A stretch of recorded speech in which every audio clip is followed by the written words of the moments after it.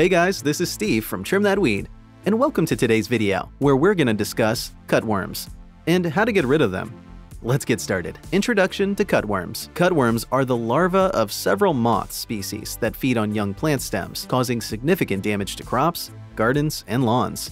They're often a problem for gardeners, and it's essential to know the symptoms and how to control these pests. Symptoms of the pest and damage. Cutworms can cause significant damage to your plants, especially in the early stages of growth. The most common symptom of cutworms is the wilting or dying of young seedlings, with cut marks at the base of the stems. This is because cutworms feed on the stems of young plants, severing the stem and causing the plant to wilt and die. Another symptom is the appearance of tiny brown moths flying around your plants, which is a sign that cutworms are present. How to get rid of the pest.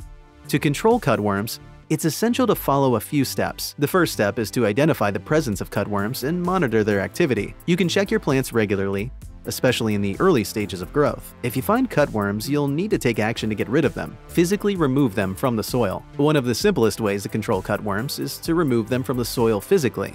You can do this by digging around the base of the plants and removing any cutworms you find. You can also use a flashlight to look for cutworms when they are most active at night. Use insecticidal soap or neem oil.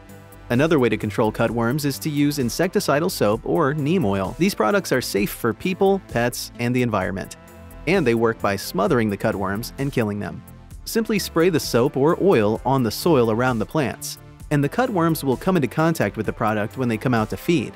Practice good hygiene. Keeping your garden or field clean and practicing good hygiene to prevent cutworms from spreading is essential. This means removing dead or dying plants from your garden and keeping the soil free of debris and organic matter. Thanks for watching.